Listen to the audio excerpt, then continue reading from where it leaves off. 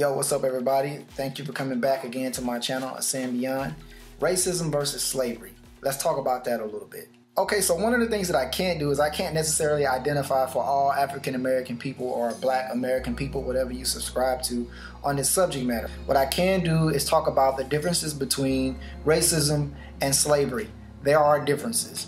Now, to say that racism doesn't exist, that's a bit of a lie. But to say that slavery no longer exists, that's a bit of a lie too. But what we have to do is we have to identify how these two terms plague us today. And is racism and slavery just for Black people? Yes, I said that. All right, now let's talk about this really quick. So if we look up the definition of racism, it's just basically being prejudiced or discriminative or to be directed against someone of a different race or a different color. Okay, so like I was saying, so to be racist is just basically to subscribe to your basic culture or a race or a particular shade of color. To be in slavery is basically bondage, to be forced to do something, to be enslaved, servitude, thrall, slavery. All right. So now, what I want to really get into is the differences in understanding that I can't speak for all Black people on this subject matter. Not everyone feels that they're subject to slavery or racism. This is all depending upon the mind, where you are in your psychological mindset. Not everyone has been exposed to racism in a sense. Some people have, some people haven't. So when certain Black people look at it from a perspective, it's difficult for all of us to identify it on the same paradigm. So when you're dealing with racism, it's obvious that still exists. There are people both in the Black community and the white community and the Asian community and you get the idea. So everyone has a bit of racism in them when it comes to how they identify with their own particular culture. Now, as far as slavery, we're all have been subject, Black people, quite a lot. All right. So here's the thing. Slavery today is more or less what we do every morning when we wake up for our 9 to 5s.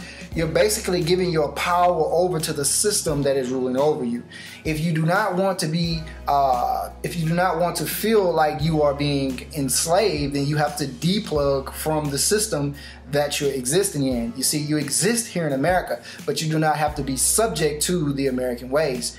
If you are subject to the American ways and it does not work for you, you're then enslaving yourself to that particular system, okay?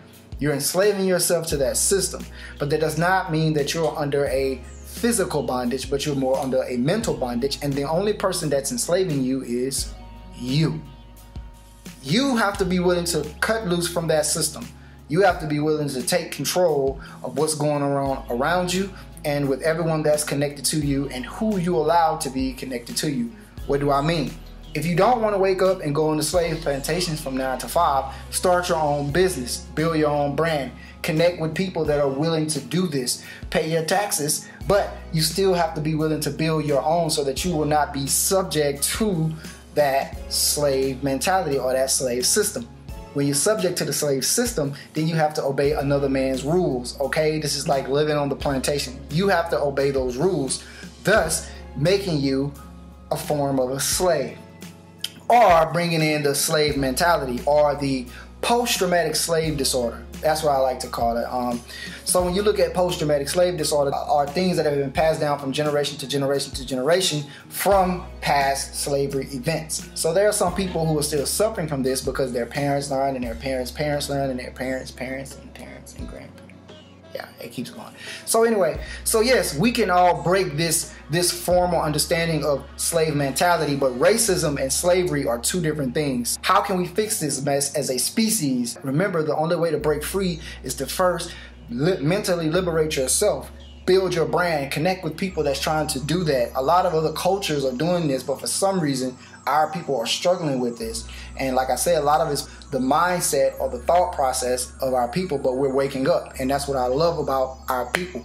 We're fighters, right? That's what we're going to do. We're going to wake up. But this is no slack towards any other community out there, all right? Because there's other communities that are taking advantage of the liberty to be able to create That's what we've been given, the liberty to be able to create. So if you're able to create and build your own brand, you will be able to go where you want to go and do whatever it is you need to do on the time that you want to do it, and you're not subject to having to go to a 9-to-5, having to pay someone else's stuff. You'll be able to handle your own, take care of your own.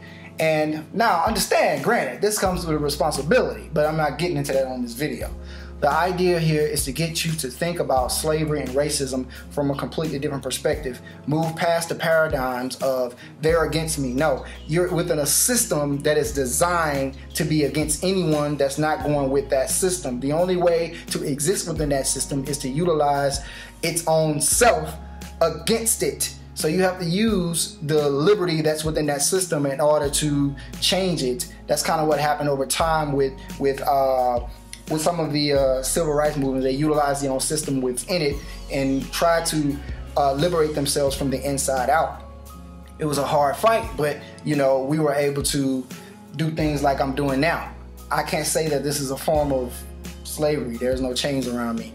I'm doing this because I have the ability. I learned. I'm able to create. This is me creating. I suggest everyone learn how to do some form of creation. Tap into your right brain. Be more right brain. Get out of the left brain. So logical, so egotistical, so angry. All right, so we can liberate ourselves mentally, spiritually, emotionally by learning how to meditate and use what is against us for us. How do we use what is against us for us? By using their own system and the liberation, the liberty within their system in order to liberate yourself from the mental slavery. Basically, you are depending on their system in order for you to survive. But if you realize that the system is only there to scare you, you feel that you need their system, thus you feel enslaved to the system.